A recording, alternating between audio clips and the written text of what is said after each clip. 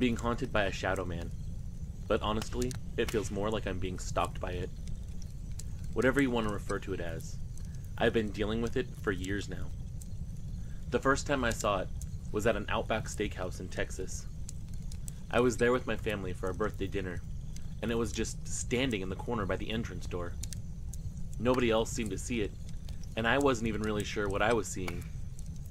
It stood there, darker than dark, like a shadow's shadow or a void of space or something. There I sat, with my family, watching this entity hover in place, and I could have sworn it was looking right at me. I asked my sister if she saw it. She looked around, but saw nothing. Why was I the only one that could see it? I whispered to my sister about what I was seeing, careful not to let the rest of my family hear. I didn't want to be ridiculed. I continued to watch this thing, completely frightened by it, especially since I had no idea what it was at the time. It eventually faded away or dissipated or something, and the moment it was gone, I felt a lot better, like this weight was lifted off of my chest and shoulders. Believe me though, I kept an eye on that area the rest of dinner.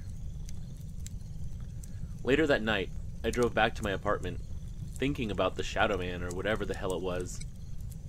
I thought about it the whole way there, and when I got inside, I immediately jumped on the computer and searched for other encounters. I read about the Hat Man and Shadow People, and none of that made me feel any better. Although, the thought of actually having had an encounter was kind of cool. Even I could admit that. But this feeling of intrigue, it didn't last very long. I went to bed eventually and woke up while it was still dark outside, and that shadow person was in my bedroom. I think I actually died from fright for a second because I was so scared. Why did my fiance pick this weekend to go out of town? I needed him to tell me it was okay. This thing was just standing there, a few feet into our bedroom, between my bed and the door. Even as dark as the room was, and it was pretty dark because we have those light blocking curtains, this thing was even darker than that. I screamed in fright and rolled out of bed on the other side, trying to keep as much distance from this thing as I could. My heart was pounding so loud I could hear it in my ears, and I was shaking uncontrollably. I had nowhere to go, and nowhere to run.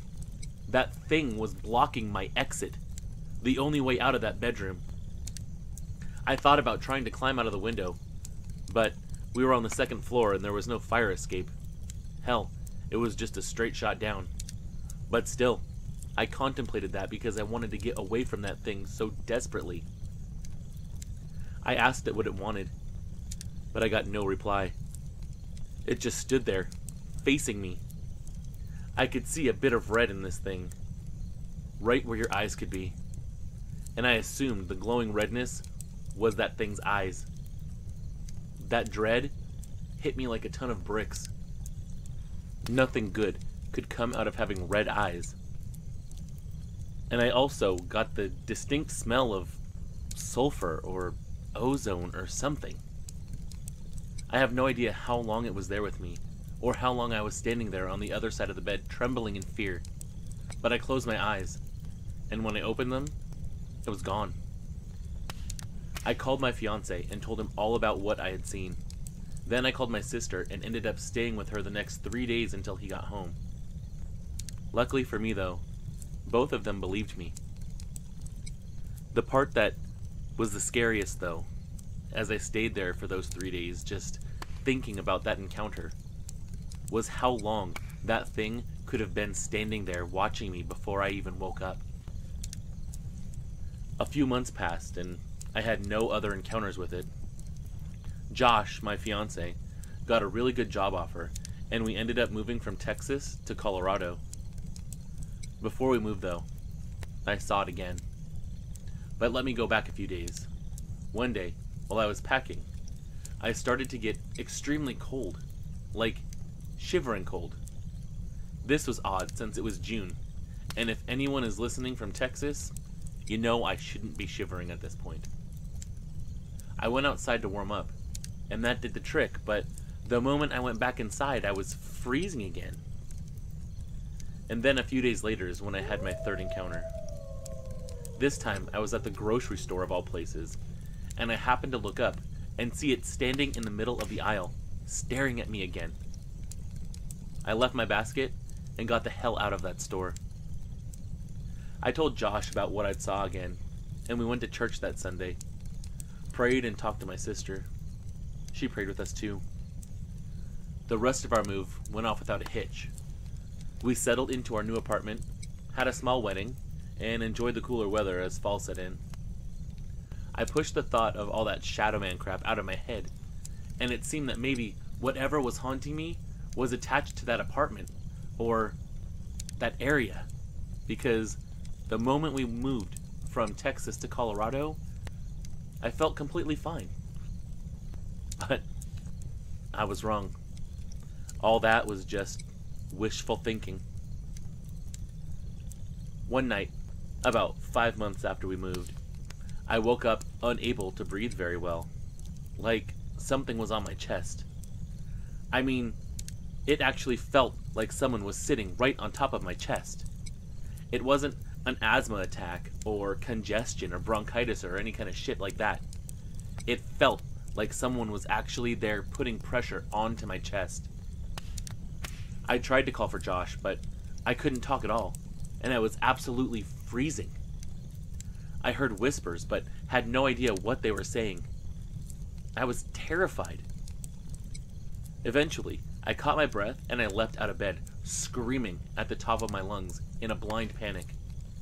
Josh bolted up too, and I fell into his arms sobbing. The next day, we went to our church and talked with our priest. We invited him over for dinner, and he came to pray with us in the house. Praying with him made me feel immensely better. This feeling of peace spread through the entire place, and I felt this weight lift from my chest again. Weeks went by, and I felt no cold spots, no night terrors. I didn't even see the Shadowman.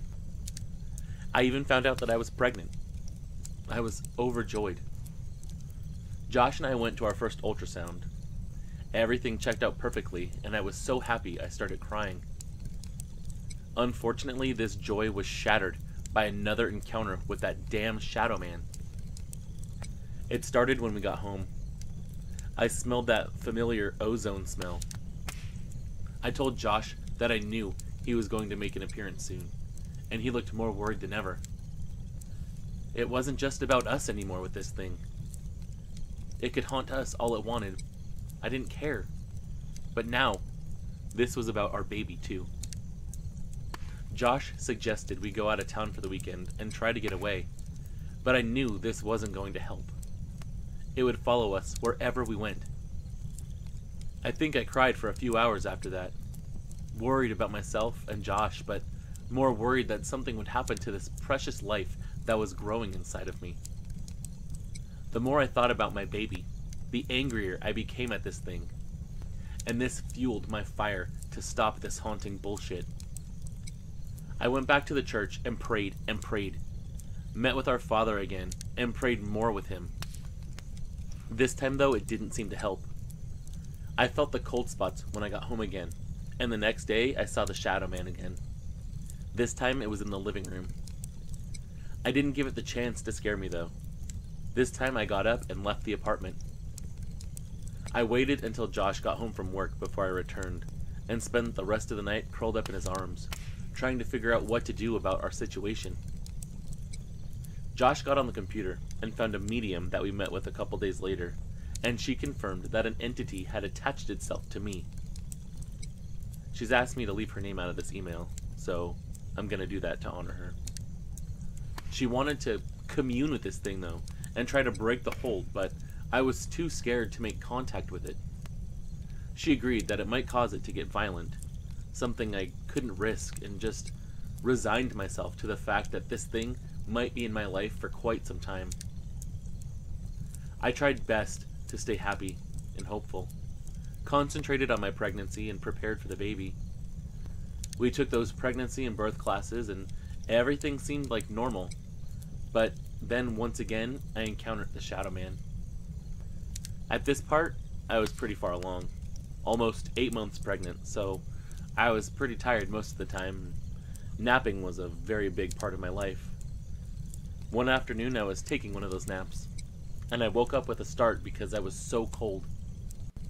Another cold spot. Dreadfully, I sniffed the air, seeing if it reeked of sulfur or ozone or whatever the hell that smell was, but I didn't smell anything at this point. I slowly got up and looked around. That's when I saw it dart into our bedroom. I could hear the whispers again, but I couldn't make out what it was saying. I started to pray and held the cross that I wear around my neck. It seemed the more I prayed, the colder I got, but I still prayed with one hand on my cross and the other on my belly. I prayed harder and started to smell that sulfur smell. I closed my eyes and prayed more. At this point, the smell was so strong I thought I was going to vomit, and I was shaking because I was so cold. Again, I left the apartment, not wanting to be alone, and spent the rest of the day at the library. That night, Josh, the medium, and I did a home blessing and read some Bible verses out loud. We prayed some more and hung up our crosses. This is what seemed to help the most. I felt so much better after the blessing. The medium told me she felt a darkness leave after the blessing. Now I say the prayer of St. Michael every single night. Yet another time, I was taking a shower while Josh was at work. I was at this point on maternity leave, so I spent a lot of time in that apartment. Alone, unfortunately. Usually, a pregnant woman is looking forward to her time off.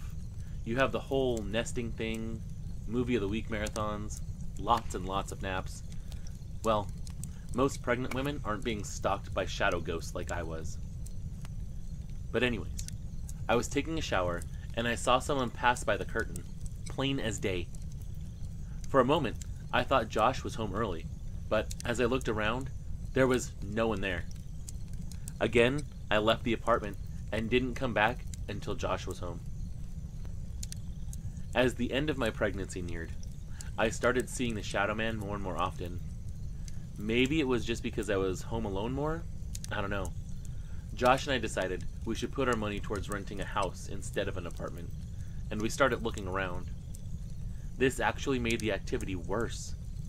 I felt like it was almost daily that I would see this thing. Usually I'd catch a glimpse of it darting into another room. I'd feel cold spots and smell that ozone all the time. I was not a happy camper at this point. Now I was a week overdue. I was just ready to have this baby and be a mom. And I was seeing this thing all the time. And I was doing all I could to keep my mind off of it. I decided to read my Bible from beginning to end. And this actually gave me comfort, and I felt safer and closer to God. The more I read, the more peaceful I felt.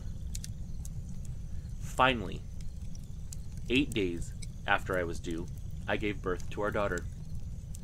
I was instantly in love and wanted to do everything in my power to protect her.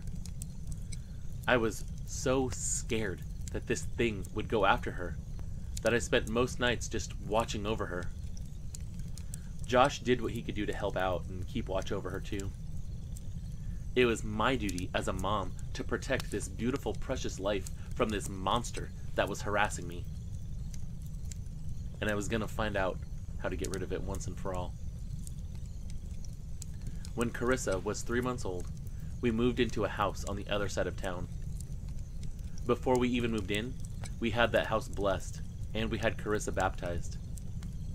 I didn't have an encounter in that house for almost 2 months. Then the cold spots came back. I stayed up watching Carissa all night. I prayed and prayed for her safety. Josh came in and sat with me, knowing how scared I was. Just leaning on him made me feel better, and I managed to fall asleep. I was watching TV as Carissa napped, and I saw a reflection of a full-bodied apparition of the Shadowman walk right behind me, right behind the couch, and it was going towards the kitchen. I leapt off the couch, completely frightened, and raced into the kitchen. The smell of sulfur wafted into my nose, and I knew that that thing was back. It seemed like it took a while to find me, but it always does eventually. The encounters continued, over and over. Not so much the long encounters anymore, but there was a lot of the darting into another room going on. And it seemed to particularly like the garage. I've seen it there probably a dozen times at this point. One night, we had some friends over for dinner, and as we were eating, my friend started acting funny, looking around, getting really quiet. Once the two of us were alone, she told me she saw the Shadowman too. This was the first time someone else had ever encountered it, and I felt guilty for being excited about it, but what else could I do? For so long, I was plagued by this thing and nobody else could catch a glimpse of it, but now my friend saw it too. Unfortunately for me though, she refused to come back over after her encounter. But she did openly talk to me about it, and I was able to share all my experiences with her. Carissa is now almost 2. I'm 21 weeks pregnant with our second child, and we're still living in the same house. The Shadowman still comes and goes. Once I started feeling the cold spots and smell the sulfur, I walk through the house with my rosary and say the prayer of St. Michael for protection. I've been encountering this thing for years now. Just last night, I saw it again, back out in the garage. It was just standing there, looking at me. I try not to pay attention to it. I think that if I let it scare me, it gets stronger. So now, I just deal with the damn thing. Sincerely, Katie.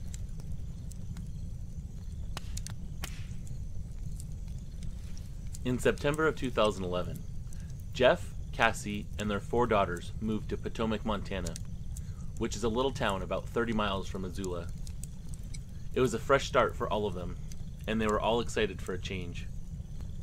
When they first arrived in Montana, they stayed with a relative until they could find a place of their own.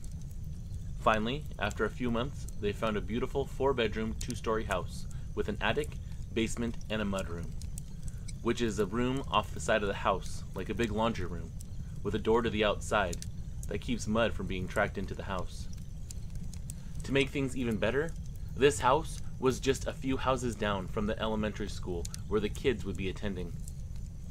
The house itself was about 100 years old, which made it the oldest house still standing in the valley. Needless to say, this house was perfect, and they jumped at the opportunity to rent it for their family.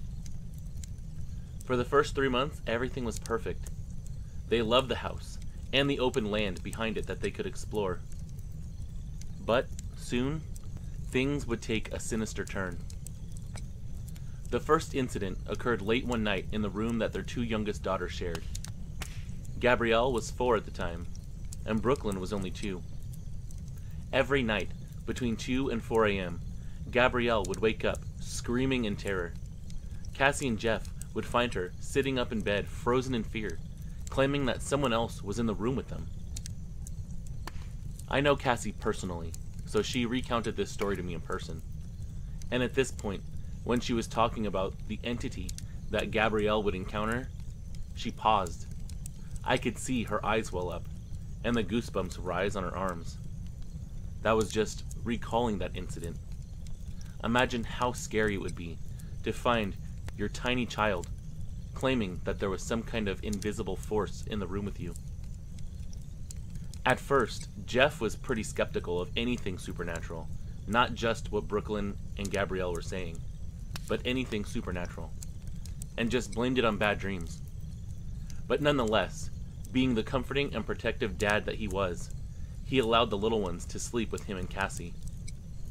During these nights, when Gabrielle would fall asleep in her dad's arms, she wouldn't have any night terrors at all, and would sleep completely through the night. But soon, both of the little girls refused to go back into their rooms under any circumstances, not during the day, and especially not at night. They wouldn't even go in there to get their toys. Cassie and Jeff would have to go in there and get anything that they asked for. And Cassie ended up keeping all of their clothes in her room. They even bought mattresses and put them next to the bed so the terrified girls would have somewhere to sleep. During the entire time that they stayed in the house the rest of the time after that encounter. Those girls never once went back into that bedroom. But they went about their normal lives, working, spending time together as a family, and eventually they all pushed the events out of their mind. Until their next encounter. That happened one night when Cassie was sitting in the living room and Jeff was at the fridge getting something to drink. Cassie witnessed a bottle cap fly off the counter on its own and hit Jeff in the back. She screamed at what she just saw, but again Jeff was skeptical and brushed it off as his wife trying to mess with him. He knew she was a believer in these things, but still, he refused to say anything supernatural was happening. She swore to him that she hadn't done it, and saw it fly off of the counter with her own 2 eyes. He quietly tried to think of a logical explanation. Maybe it was a gust of wind coming from their open mudroom door. But Cassie knew that wasn't the reason. Nothing else on that counter moved, including the paper towels lying there. If it was in fact a gust of wind, surely those paper towels would have moved too. It was about 2 weeks later that their dog Dozer started staring at one specific spot high in the corner of the kitchen. He would bark constantly, always in an aggressive way, always defensive, and would even do bluff charges towards that corner, as if he were trying to attack something that only he could see, or at least sense. I know Dozer myself. Being a vet tech by trade, I've worked with Dozer myself, and never has he ever shown any sign of aggression, not even during vaccines or exams. The only time he's ever been defensive is when he felt that the safety of one of his family members was in jeopardy. Soon after that, Cassie started hearing a female voice calling her name. It sounded like it was right in her ear, but she only ever encountered it in the master bedroom, and it was always on her right side. She started to pray that whatever was haunting them would just leave them alone. Unfortunately, that wasn't the case, because in the months to come, Cassie fell ill with a serious thyroid problem. The 2 little girls were constantly sick with pneumonia for 12 months straight. At times, their fevers would spike up to almost 105 degrees. The doctors would blame viruses anytime they took them into the hospital, but they could never seem to pinpoint which virus it was, or how to stop it from coming back. They even had their house inspected for mold and radon, but nothing was ever found. One day, while Cassie was at work, she received a frantic call from her 13-year-old daughter Isabel, who was babysitting the little ones. She said Gabrielle was burning up with a fever, and her legs were weak. She told Cassie that she needed to get home right away, and Cassie sped home. When she got there, she found Isabel standing in the driveway, holding Gabrielle, who was stripped down and wrapped in a sheet. When Cassie held her daughter, she could feel that she was burning up and had a rash that covered her entire body from head to toe. The rash looked exactly like measles to Cassie. And when they got her to the hospital, she had a fever of 104.9 degrees. Her doctors were baffled and started to bring in other doctors to get their opinions. All they could do was run blood tests which showed nothing. They tested for measles, Rocky Mountain spotted fever, mumps, strep throat, toxic shock, and even muscle wasting diseases. By the end of the day, they sent her home with Motrin for her fever, but by the next morning, she couldn't even feel her legs. Cassie and Jeff took her right back to the hospital, and she was admitted to the pediatrics ward under complete isolation. Whenever anyone would go into her room, they'd have to be dressed in gowns, gloves, and masks. Everything to keep whatever it was in there that was making Gabrielle sick contained to that room. They ran more blood work, which only showed a sign of elevated white blood cells. 2 specialists even came in to examine her, and both had no idea what was wrong. She ended up staying in isolation for 2 more days until her fever broke and she regained the use of her legs. The morning after that, she was discharged and her rash was completely gone, and she seemed to be back to normal. At this point, Cassie and Jeff discussed moving, thinking that something in the house might be to blame for all the health problems that their family had had. But it seemed like the more they discussed leaving, the worse things became for them. Their oldest daughter tried to kill herself. Jeff became extremely depressed. Cassie's health worsened to the point of her having her thyroid removed, and the two little ones were still plagued with their bouts of pneumonia. One day, while Cassie was at work, Isabel called her again. She told her that Brooklyn, who was now 3, was talking to somebody who wasn't there. When Cassie got home and asked her about it, Brooklyn said she was talking to a little girl in a dress. This one, though, Cassie just brushed off as her imagination. But a week after this incident, they started hearing noises in the halls and the walls, like scurrying rats or squirrels. They would hear creaks coming from upstairs and even footsteps above them. And the girls were still terrified of their old bedroom. Then, Cassie received another call from Isabel while she was at work. She was concerned that the pipes were frozen because the kitchen faucet was turning on by itself. Cassie asked her to make sure the handle was tight, but Isabel told her, "Mom, it's turning to the on position by itself after I turn it off." This was Cassie's breaking point, and she told Isabel to grab the girls and pray for safety. Finally, in June of 2014, after almost 3 years of paranormal phenomenon, they had enough money saved up to decide to find another place to live. They decided on South Carolina for a fresh start and a warmer climate. But it was around this time that Dozer began to show signs that something was wrong with him too. He got really sick, lost the use of his back legs, and couldn't barely walk anywhere unless he was going after that same spot on the wall in the kitchen. It got so bad that Cassie and Jeff contemplated having him put to sleep if his condition worsened anymore. Finally, in July, Cassie and the girls packed a few bags and left overnight, while Jeff stayed behind with Dozer to pack up the rest of their home. The events that Jeff endured during this time turned a lifelong skeptic into a firm believer. His experiences started each time he would walk up to the second story. He would find himself getting extremely fatigued and out of breath, and described the sensation of something pulling him back down the stairs, like a physical entity trying to push him down the stairs, or pull him towards it. In the 3 years that they'd lived in that house, he never experienced anything like that before. Once he went back downstairs, he couldn't feel the presence anymore, but he would still remain extremely fatigued. He'd lie down to rest and be unreachable for hours or even days. He'd call Cassie, distraught, and tell her he passed out and didn't know why. And this would happen every time he went upstairs. It was like something didn't want him to finish packing. He'd get the distinct feeling of being watched, and that someone or something was in the house with him. One day, while he was moving things from their garage, the door from the house to the garage broke off of the hinges and hit him in the head, splitting his head open. During one of the episodes where he couldn't be reached, he woke up with a burning sensation on his chest and found a lit cigarette lying on him. When he regained his senses, he found he had slept for 18 hours straight. Unless something else was to blame, he would have had to wake up, light the cigarette, and immediately fall back to sleep for it to have burned him the way that it did. And to add to the mystery, Jeff never once had lit a cigarette in the house, much less smoked one while inside.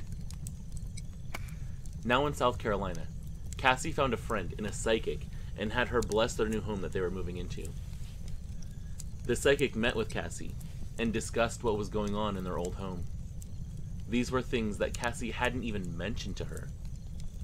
She explained to Cassie that she felt there was a female entity in their Montana home, and that it had attached itself to Jeff, claiming him as her own.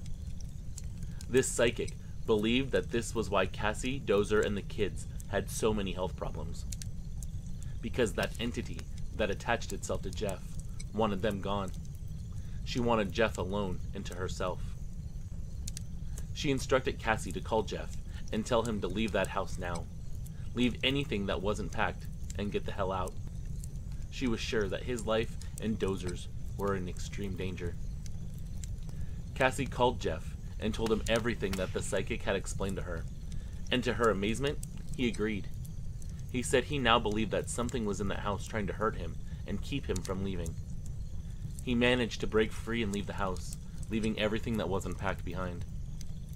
Because of all the unexplainable things that happened to him, what should have been a week's worth of packing waylaid Jeff by almost a month. After leaving the house in Montana, Cassie, Jeff, and their family haven't experienced anything unusual. No more faucets turning on and off. The girls can sleep in their own rooms and are completely healthy. Cassie's health issues and Jeff's fatigue episodes have also disappeared, and Dozer even regained the use of his legs and is completely fine. And he also no longer growls at some unseen force stalking his family in the kitchen.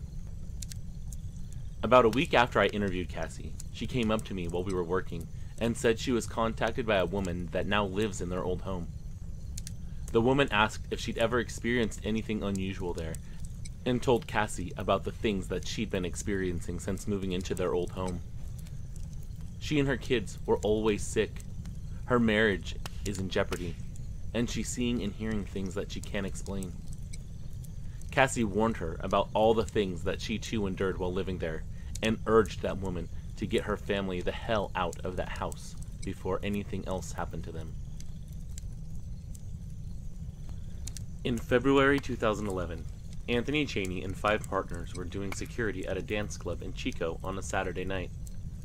After having a rough night dealing with gangs, they were all in the parking lot and watching the last of the patrons leave. Anthony got into his car and headed towards the highway. 5 minutes later, he was on the highway heading towards Oroville, an area he had to pass through in order to get to Marysville. It was now around 3 to 3:30 a.m., and Anthony was tired, so he was driving slowly and carefully. While he was on Highway 70, about a mile from Ophir Road, he caught some movement ahead of him on the right side of the highway. He slowed down and leaned in to get a better look. He couldn't believe what he was looking at. He rubbed his eyes in disbelief, hoping he was seeing things because he was tired. But he wasn't seeing things. At this point, Anthony described time as slowing down as he came to a complete stop and took in the details of what stood in front of him. He was staring at a 9 to 10 foot tall hairy person, standing at the edge of the field and right next to or just behind one of the road signs, about 60 feet away from him. Only, this was no person. This huge hairy creature had a German shepherd or wolf's head with amber-colored eyes and was standing on 2 legs. Its long arms ended in claws. Anthony estimates that this creature weighed between 600 and 800 pounds. It had dog legs but a man's upper body. It was huge, extremely muscular, and had brown fur with tan and light brown coloration mixed in. To make things more terrifying, this werewolf-like creature was staring right at him. Then, casually, it turned around and faced the field behind it. It took several steps, walking upright like a man. Then, this thing went down on all fours and began running through the field. With his foot on the driver's seat and his arms resting on the top of his car, Anthony watched this thing move. It moved incredibly fast. So fast that he knew he'd be history if that thing wanted to chase him down. And he was happy that it wasn't him that was standing out in the middle of that field. He was in utter disbelief. As far as he knew at this point, he just had an encounter with a werewolf. Once this creature reached the middle of the field, it stopped briefly to turn its head and look at Anthony. That's when he got back into his car and continued to watch this thing. It ran towards the tree line at the back of the field. Behind this field is the Feather River, and just on the other side of that is the Oroville Wildlife Area. This place is a day-use area only, but it does have a small camping area. You have to go through California Highway Patrol to get a permit to camp there, though. It's heavily watched by the CHP and Parks and Recreation, so it's people like game wardens that take care of this place. They say it's to protect the wildlife, but who knows, right? All Anthony knew is that this was an encounter with something he had no idea existed. Was it an encounter with a werewolf? At least it was something fitting the description of one. In 2012, Anthony's son told him about his own encounter that happened in 2011, just after Anthony's encounter. But he was only 10 feet away from this thing. He lived on Aspen Way in Olivehurst, California at the time, and had stepped out into the garage to do some laundry. There he found his dogs huddled together on the couch. They were shaking and staring at the side door, which was open. Looking over at the door, he was shocked to see a black-furred, werewolf-like beast as it easily climbed over his 6-foot fence. As it passed the door, he noticed the black fur, dog legs, and really muscular body. This thing was so tall, he could only see the bottom of its muzzle. This Dogman had to be around 7 to 8 feet tall, and it disappeared into the darkness of his backyard, and then into the field behind his house. But this wasn't the first time his son had witnessed something unnerving. In 2010, he was camped out in his backyard. Just a few feet away from his fence in the backyard is a 6-foot ditch. That night, he saw glowing amber eyes, like a dog or cat's when the light hits their eyes just right. Those amber eyes were a foot above the inside of the ditch, making whatever it was that was out there at least 7 feet tall. Needless to say, he went back inside and spent the rest of the night inside. In 2009, also in Olivehurst, California, which was about 3 blocks away from where Anthony's son lived, a husband and wife who wished to remain anonymous had an encounter of their own, which they recently shared with Anthony. One night, the husband observed an 8 to 9 foot tall dogman with dark fur. He describes this thing as jumping from rooftop to rooftop of his neighbors' homes. He lost sight of it because it went right into a tree. Mr. Smith described the same type of creature that Anthony had, and that his son had. Wolf or German Shepherd head, a buff man's upper body, and dog-like legs.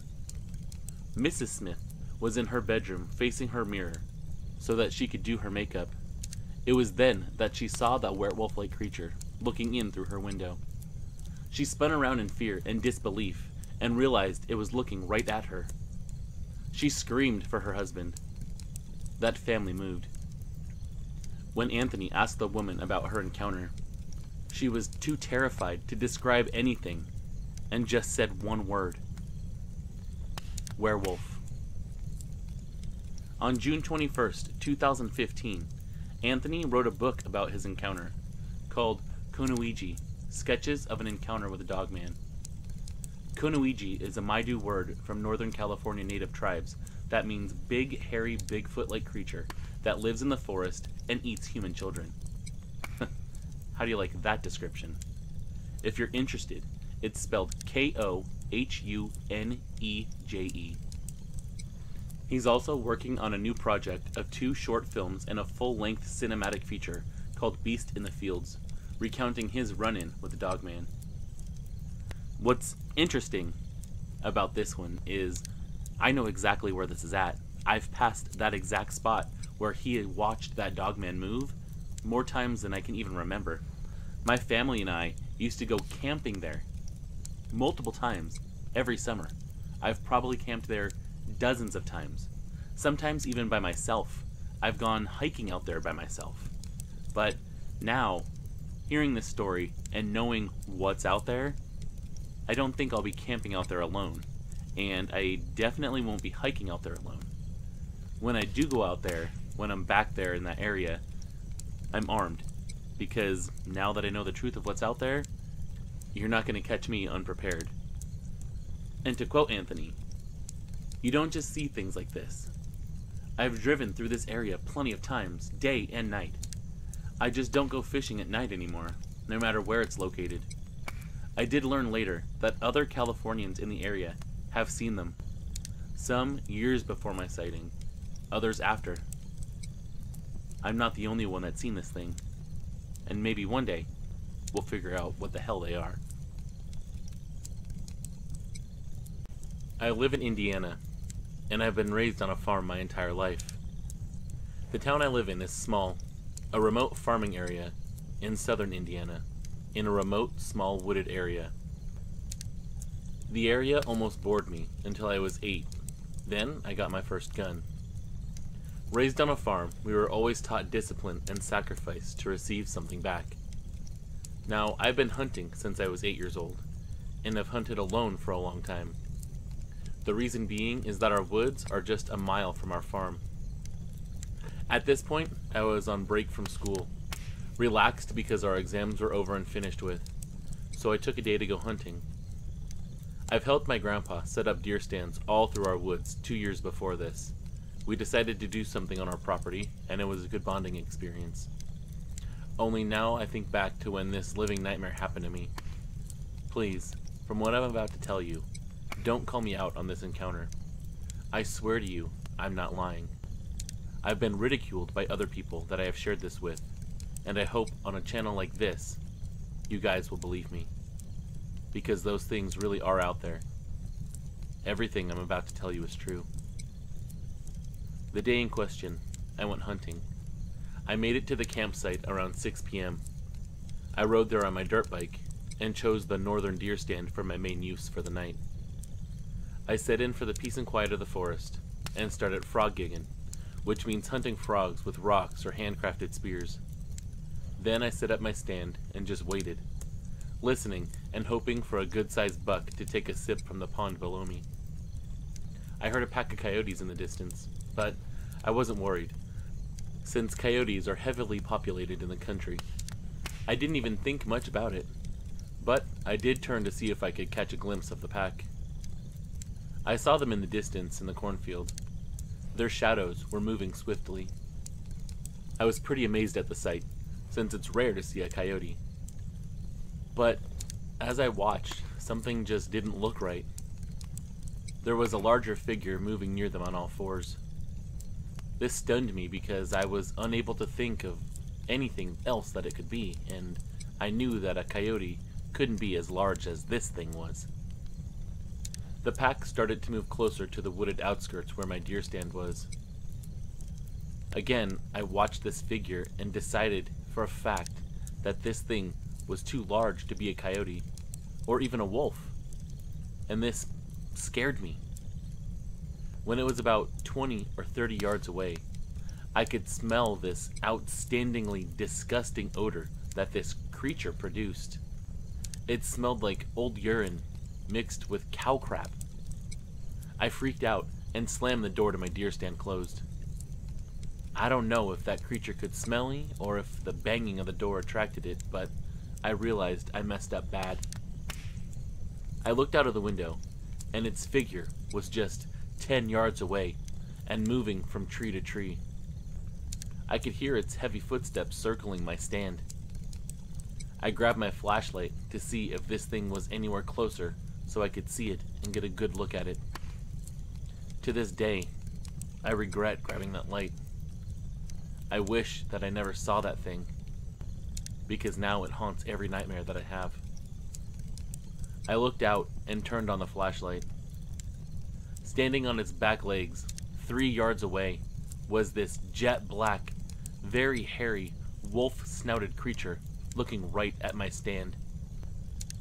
Of course, it noticed my light and looked dead at it, holding its hands in front of its face to cover the light.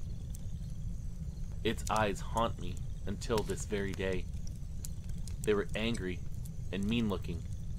They were amber in color, but still almost human in intelligence. His hands were human-like with a gray palm. It was pretty large and buff, and easily looked like it could weigh 400 pounds and tear me to shreds. As for the height of my stand, I was about 10 feet up. This thing's head was just 2 feet, maybe, from the bottom of me, so I say that it was about 8 feet tall. I must have frightened it when I shone the light at it, because it flew from sight. Maybe these things just don't like to be seen. I jumped back against the wall, realizing what I had just seen. For all intents and purposes, this thing looked just like a werewolf. What happened next, though, is the reason I don't even go into the woods alone, or hunt alone anymore. I still have to overcome this memory every time I even look out at our woods, because it was just so traumatizing. This creature gave off this blood-curdling howling sound. That horrible howling and those shrieking snarls really flooded my memories of being a kid and watching that movie Bad Moon. And then I heard more of those things, calling to it in the distance, and realized that there is more than one. The howling from the distance sounded differently. If anything, I think this creature was running with another one. The rest of that night, I sat in the corner, my 12 gauge loaded, staring at the door to the stand, waiting for that creature to come out so I could try to get away. That creature howled on and off all night, knowing that I was in there, and I could hear it howling back and forth to the other one, although I never caught a glimpse of it. When morning finally came, I checked all 4 directions with my binoculars. I saw nothing, but it still took me forever to work up the courage to go down that ladder. For all I know, that thing was lying in wait with its buddy, waiting to tear me apart. I left everything, hopped on my dirt bike, and flew back to the farm. When I got back, I was scolded for lying. My grandpa said I was being immature and senseless. However, he did go hunting a few weeks after. I begged him not to. I almost cried every time he went out there for fear that those creatures would get him. But he always returned. One time, though, he came back with this look of absolute shock on his face. He told me he found 2 full-grown bucks, mutilated, not far from the deer stand that I was at. The scene that he saw told him that it was wolves based on the experiences that he's had out there, but the thing that he couldn't understand was that both of their heads were gone. He told me he's heard howls like I described to him.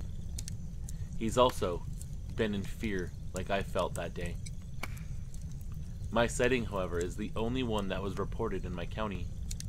But I did some research in my neighboring counties and found out that the June after my encounter, a man on a roadside cleanup crew was driving around picking up dead animals. He saw a pair of raccoons crossing the street and slowed down. Out of the tree line, a beast that was really well built snatched both of them up and darted off. This guy stated that he was shocked and swore that that thing was walking upright, just like when I saw it, and it almost looked completely like a wolf, except for the fact that it walked like a man. I'm now living with my mom in a more populated area of Indiana. I've always dreaded telling this story, in fear that people will think I'm doing it for attention, but I promise you, this is all told out of complete honesty. So I want to tell anybody else out there that feels the way I do about sharing their encounter, that you're not alone. Speak up. Channels like this are made for you to share your story and get the truth out there, because hundreds of other people have had terrifying experiences like I have. I never saw them again, but like I said, I don't really go out there anymore, and I live in a different part of Indiana now. I don't think I'll ever go out there again, to be honest, because I don't want to run into those creatures again. I'm afraid that if I do, I won't be as lucky. I have quite a few stories to share with you. Most of them are about hauntings and ghosts that I've encountered. I have lived in not one, but 2 haunted houses. One of them is the house I live in right now. My Nana used to say I was sensitive. I guess she's right, since I've seen so much. I'm going to start with the first haunted house I lived in back when I was a kid.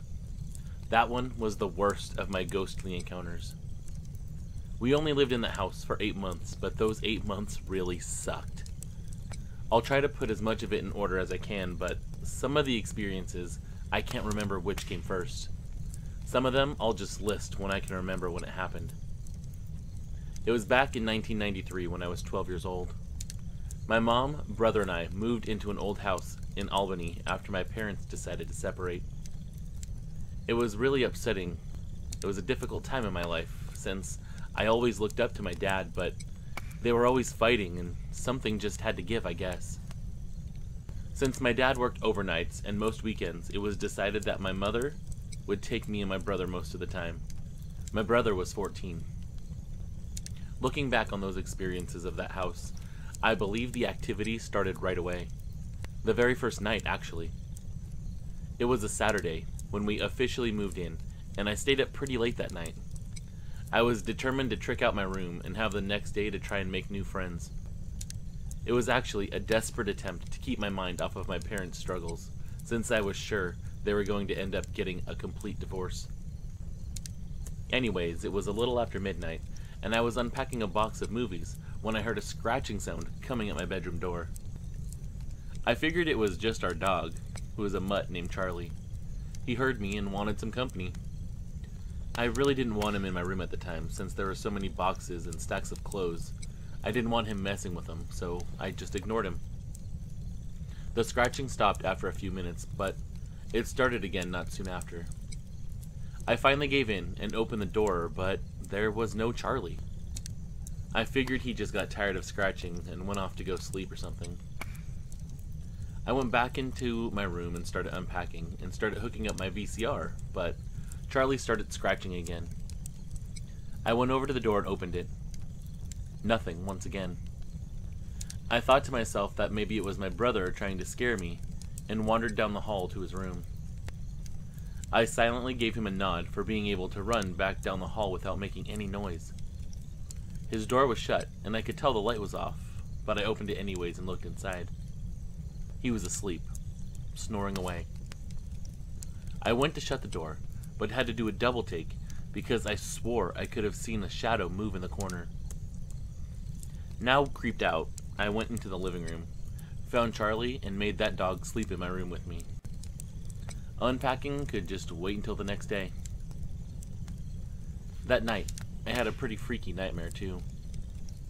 There was a shadow of a person, at least it looked like a person, standing at the foot of my bed. It was silent and didn't move, but it still made me feel really uneasy. There was something seriously off about this shadow guy. It was tall, faceless, blurry, and really, really dark. Darker than the darkness of my bedroom. When I woke up, it was still dark outside. I hadn't set up my clock radio yet, but I figured I'd only been asleep for a few hours. Me and Charlie slept with the light on the rest of that night. For the next couple of weeks, nothing really happened. The house made some seriously creepy noises. It sounded like footsteps sometimes.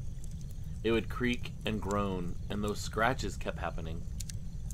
My brother said maybe there were rats or squirrels or some other type of vermin in the walls, but I wasn't too sure. My mom said it was just the house settling, but neither of us believed that one.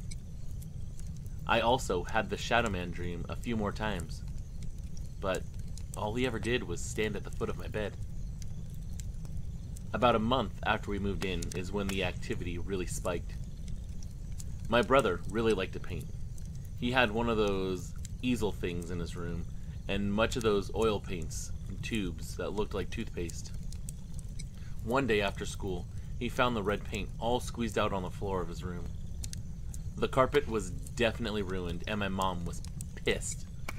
She blamed him, he blamed me, we both pled our innocence. He swore it wasn't like that before we went to school, and it's not like that kind of tube could just tip over and pour out. Like I said, it was in a tube like toothpaste, so you would actually have to squeeze it to get it out. My mom still didn't believe that one of us wasn't responsible though, and stormed off to make dinner, saying that we were just covering for each other. Dinner that night was pretty unpleasant. My mom was still furious. Mentioning that I thought the house was haunted didn't help my situation. Now, even though my Nana believed in a lot of stuff, my mom did not. When my brother chimed in, she sighed one of her "I'm about to kill both of you" sighs, and firmly said there were no such thing as ghost or haunted houses. I really think whatever entity was in that house heard her, and thought of that as a challenge. A challenge that creature accepted. Later that night, the three of us were in the living room with Charlie, who was acting nervous and restless, not much like his lazy self. We heard a shatter come from the kitchen, and the three of us ran in there to find a glass cup shattered on the ground. A cup that was in a closed cabinet. A cabinet that would have had to have been opened and the cup taken out. Funny thing is, though, that cabinet was still shut. My brother made another comment about the house, and my mom punished us by making us clean up the mess. While we were there, I swear it looked like a piece of glass shot up and cut my hand open. That incident got me 3 stitches and tons of ridicule from my brother. I got to spend some time with my dad a few days later and told him about the weird dream I kept having, and all of the stuff I thought I was seeing. He didn't exactly believe me either, but he also didn't say it was crazy or full of crap. He just said sometimes your imagination can take over.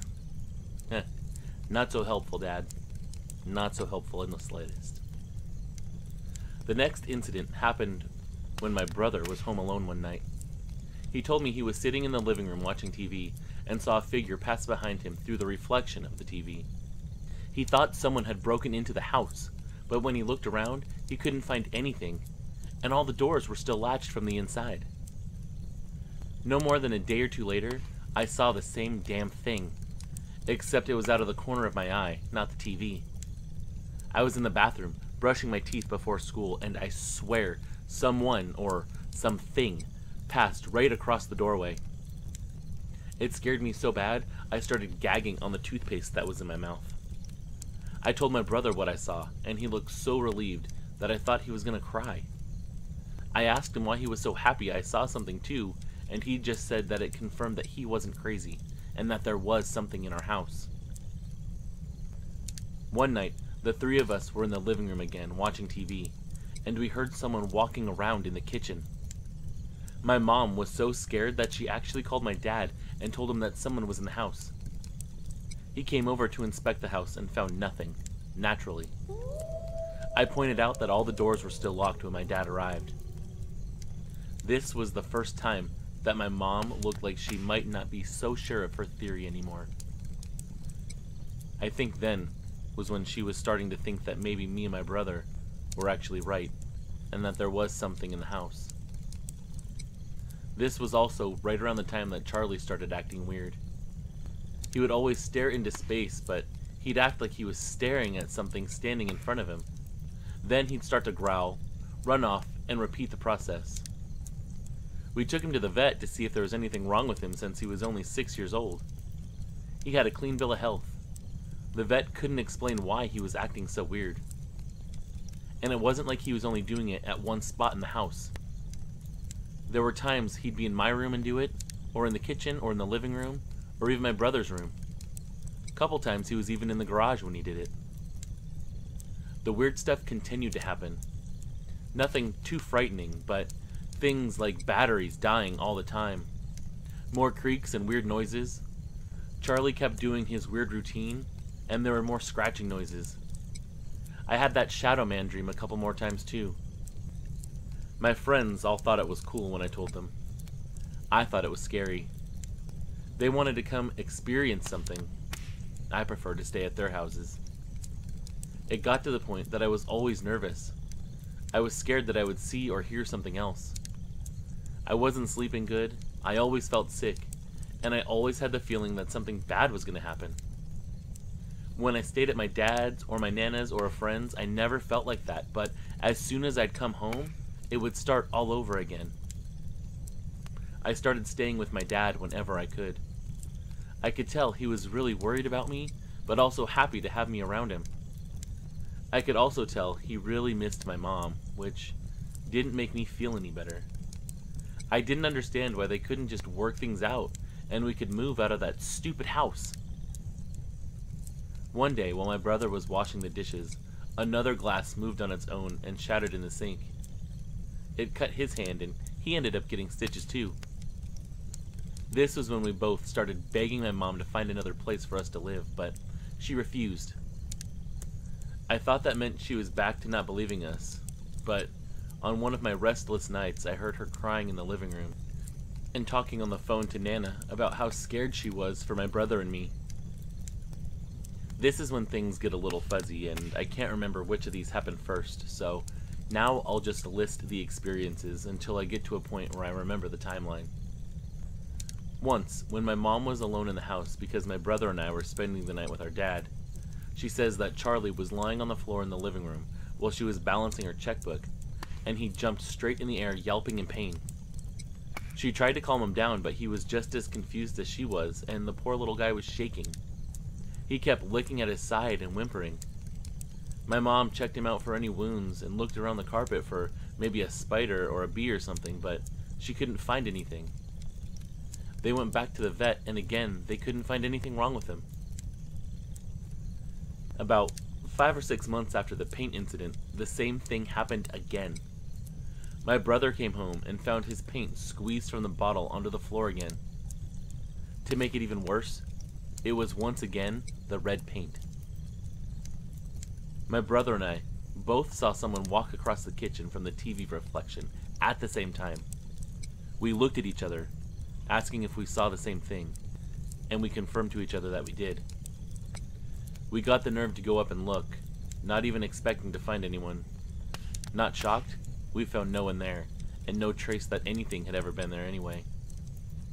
On several different occasions, and never at the same time, except for once, all three of us heard whispering noises at night. I could never really make out what they were saying, but my brother swears he heard a voice say his name more than once, and he heard a voice say either leave or please, but he couldn't figure out which one. It felt like the longer we stayed, the worse the nerves got and the feeling of dread was. For about a month and a half before we actually left the house, all three of us were constantly sick. My mom always had headaches and would get short of breath. The doctors couldn't figure out what was going on with her. Her blood work was fine. She even had x-rays and nothing was abnormal. My brother and I would get extremely anxious and have increased heart rates. These symptoms happened all times of the day. They were never triggered by any paranormal event or anything like that. It happened to me once while I was taking a shower and listening to the radio. For once, I wasn't even thinking about what was going on with my life. It happened to my brother once while he was studying for a test in his bedroom. Towards the end of our time there, and maybe even one of the main reasons we ended up leaving entirely, was one night when I was sleeping and Charlie was in my room. I woke up to him snarling and barking at my door like he was protecting me. I've never, ever seen him act like that before, and I never saw him act like that the rest of his life. I clicked on the light, terrified that this was it, and saw how my dog was reacting to whatever was on the other side of the door. His hair was standing up. His teeth were bared. He looked like he was waiting to pounce on whoever walked through that door. The only thing I could think to do was call for my mom and brother, so I started yelling at the top of my lungs. If I wasn't so damn scared that night, I could almost look back on their reactions and laugh. My brother was the first one in. He was holding a baseball bat. He was quickly followed by my mom, who was in her nightshirt and brandishing a wine bottle. My heroes. As soon as they burst in, Charlie started wagging his stumpy tail and was back to his old self. I hysterically told him what happened, and once again my mom relied on my dad to come save the day. After that, I didn't stay at that house much at all. Neither did my brother. If my dad had the night off, we stayed with him. If he worked, we stayed with Nana. I remember begging my mom to come with us every single night. I didn't want her in that house alone. But she never came with us. She always said that she'd be fine. I guess she was wrong. One morning, while I was staying with Nana and my brother was at his friend's house, my dad called and said we were moving out of that house and staying with Nana until we figured things out. My mind was racing. Why was he telling me and not my mom? I asked him if she was okay, and he was quiet for a moment before he said, "I think she'll be okay." I asked him what happened, and all he said was, "She saw it." It took months of prying and getting yelled at by my mom, dad, and Nana to drop the subject, but my brother and I finally got the story from my mom. She was getting ready for bed and saw something move out of the corner of her eye. When she spun around to see what it was, she saw a full-bodied apparition of a shadow as it moved out of the bedroom and down the hall. My dad helped us pack everything up, and we never looked back at that house. My mom didn't even care that we lost the cleaning deposit because of all that stupid paint. We ended up staying with Nana for a little over a month until my parents decided to work things out and we all got to live together again. They're still together to this day. Not that that part matters to my story, but I just thought I should end it on a happy note. A few years ago, I went back to that house out of curiosity to see if the people living in it were having anything happen, but the house was vacant. So that's my first haunted house story. The house I'm living in now is haunted. I'm sure of it, but nothing bad or scary like that ever happens. I think this one is more mischievous than it is hostile. I'll share that story and my others at a later time. Thank you for putting me on your channel. Until next time, Brad.